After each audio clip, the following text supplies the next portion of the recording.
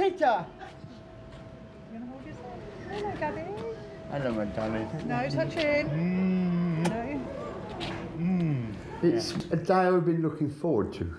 I mean, this I've been looking forward to. The fact I can hold him. And the haircut. You got a haircut, they're going to take me next week. We keep in good contact. I ring him twice a week, or he might ring me when he wants to. But having him so close and not being able to touch him, I mean, this is what this is all about, basically. We're very close. And, no, he loves your daddy, don't you? Yeah. Yeah, I thought you did.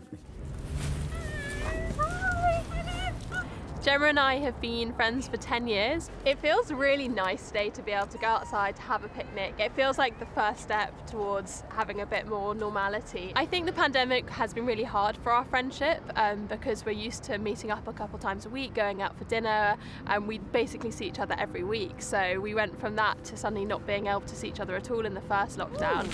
Okay, cool. Can you do this one? Yeah, they look lovely. I just think on the phone it can be quite exhausting. Like for work, we're on our screens all day long anyway, so it then almost sometimes feels a bit like a kind of job, or like just it doesn't feel like as authentic. There's things that you pick up in real life, you know, someone's expression, their energy as well. You can't get that through a phone, so I think that's why this is really quite meaningful to be able to do this, to be able to share an olive. Mum, do you like my hair?